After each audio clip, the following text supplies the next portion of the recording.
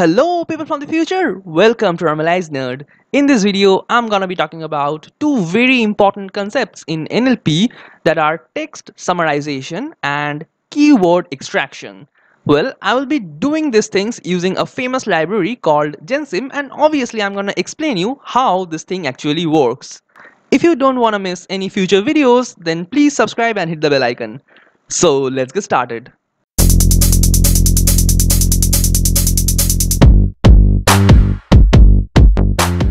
Okay, in this video, I'm gonna do the things a bit differently. Usually, I first explain the concept and then jump into the code section, but in this video, I'm gonna be explaining the concept and the code simultaneously. Let's see how it works, okay?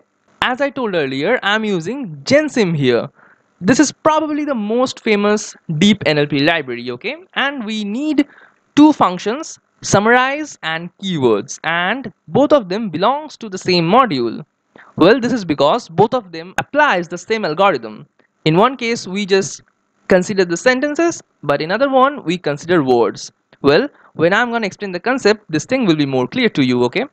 So, to begin with, we need some text, right? Because if we don't have the text, what we are going to make the summary of? And how can we extract keywords if we don't have any text? So, I am taking this text, okay?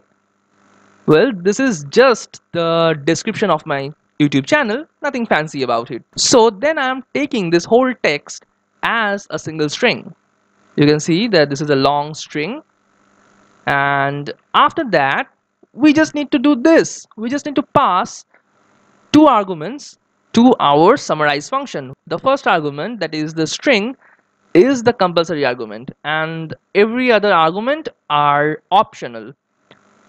Here I am passing an argument called ratio. Here the ratio is 0.5, which simply means it will produce a summary that will be half of our original text. But how do you define the size of a text? Well, there can be two main ways. The first one is the number of sentences, and the second one is the number of words. It turns out that if you use the ratio argument, then it will produce exactly half of the number of sentences that of the original text. So in this text we have 6 sentences. So this function will produce exactly 3 sentences. Okay. So the first one is, I love to create educational videos on machine learning and creative coding. True enough. And the second one is, machine learning and data science have changed our world dramatically and will continue to do so. Absolutely. And the last one is if you like my videos, please subscribe to my channel. Please do that, okay? And you can notice one thing is that it is not creating any text of its own. It is just extracting the sentences from our given text. This kind of summarization is actually called as extractive summarization. There can be generative summarization also. In that case, the model will come up with its own sentences.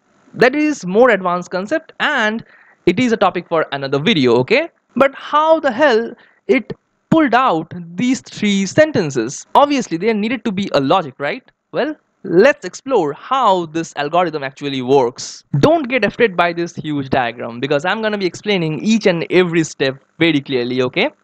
So first of all, we have our raw text, and if you have followed my NLP series, then you should know that raw text is of no worth. We have to first clean our text. Well, this step is also called as text pre-processing. After that, we have our cleaned text. Well, to get to the clean text, we use many techniques. For example, we remove capital letters, we remove punctuations, we remove numbers, and many things like that, okay? After that, we are dividing our whole text into sentences. Well, why? Because you have seen that we are generating the most important sentences in our summary. So we must know the sentences that are present in our text, okay? So we are just splitting our whole text into sentences. After that, we need to tokenize the sentences. Well, tokenizing simply means we need to divide the sentences into its words. So this is the first word of first sentence and this is the last word of last sentence. Okay, so the tokenization is done. Then we need to convert these sentences into vectors. Yes, into numeric values, because computers don't understand these words. It has to be converted into numbers, right? But how can we do that? Well, there are actually many ways of doing that. The most effective way is to use the word vector. And I have explained this concept of word vector in detail in my videos. So I will highly recommend you to check that. One thing you will notice that word vectors are applied for words, right? One word will be explained as vector, but here we are representing the whole sentence into vectors. How can we do that? Well, one simple trick is to just append the word vectors. So after appending the word vector of each word in a sentence, we will have this long sentence vector.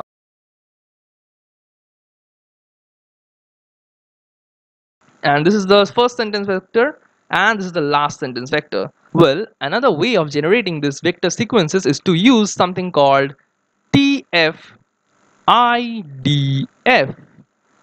That is also I have explained in my previous video, but it is really not recommended to use TF-IDW if you can use word vectors, because word vectors perform very well compared to this TF-IDW thing. Okay, after that we need to create a similarity matrix. Don't get afraid by it, because the similarity matrix is just a matrix of n rows and n columns.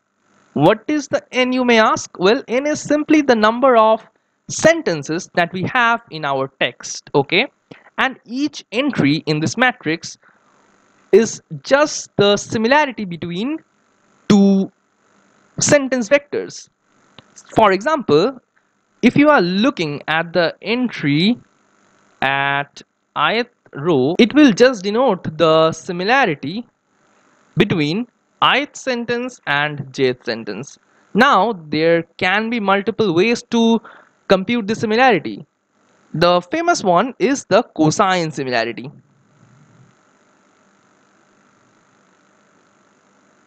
Okay, you can also use Euclidean distance or any other kind of distance if you want. Now we need to create a graph out of the similarity matrix. But how can we create a graph and what will be the edges and the nodes? Well, for text summarization, we just want to extract the sentences, right? The most important sentences. So the nodes will be sentences, okay? And the edges will represent the similarity, all right? And one thing I should really point out that this graph is not a complete graph. But if you want to create the graph from this similarity matrix, then it will be a complete graph. That is, every node will be connected to every other node, because we can find the similarity between every two sentences. Okay, so this graph really should be a complete graph. Now comes the most interesting thing. We have to rank these nodes. But how? For this, we use something called as page ranking algorithm. Well, this is the $1 billion web page ranking algorithm that Google uses. Well, obviously the modern browsers use a very refined version of this algorithm, but the core idea is the same. And this algorithm was developed by Larry Page. And the fun fact is, the algorithm is named after the creator, not the work it does, that is page ranking, okay? But how can we use this here? You can see here that in this original algorithm, they treat the web pages as nodes. And the similarity is just the similarity between two web page links. And they find something as score for each web page. The score simply denotes the probability of an user to click on the link. But in our case, the score will represent the importance of a particular sentence in that text. So after getting the scores, we can rank each sentence. just like that, and we just need to output the top k sentences. Isn't that amazing? And this whole process is actually known as text ranking algorithm.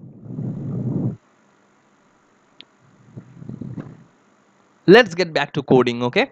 Let's see what are the other arguments that we can pass to our summarize function, okay? So here you can see that we have an argument called split, and if we make this argument true, then it will return a list instead of a string, okay? Now we are going to use the next function, that is the keywords function. This will help us to extract the keywords. So you can see that I am extracting 5 keywords here, and the keywords are educational, machine, coding, future, exactly. But how does this keyword extraction works? Well, let's get back to our conceptual portion. The thing is very simple here.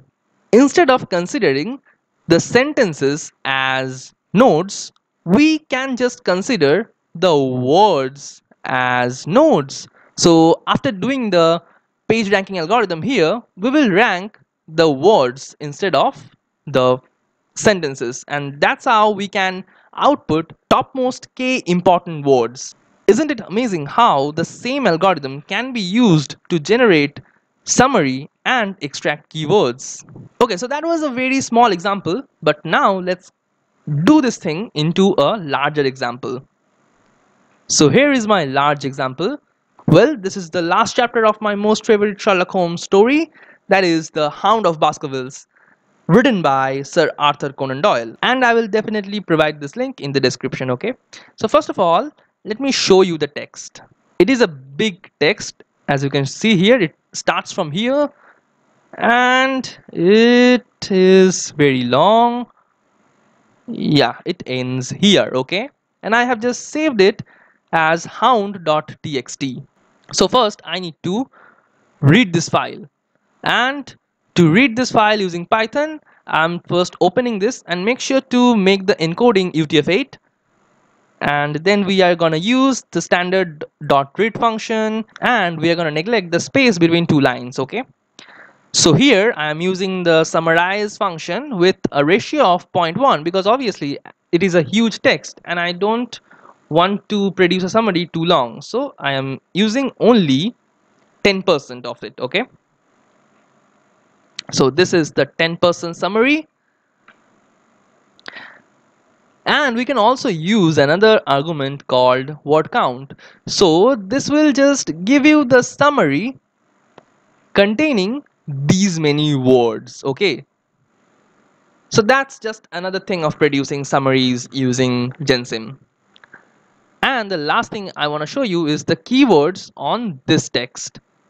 Now you can see here that I am producing 30 keywords, and one important thing is that I am using a parameter called lematize equal to false.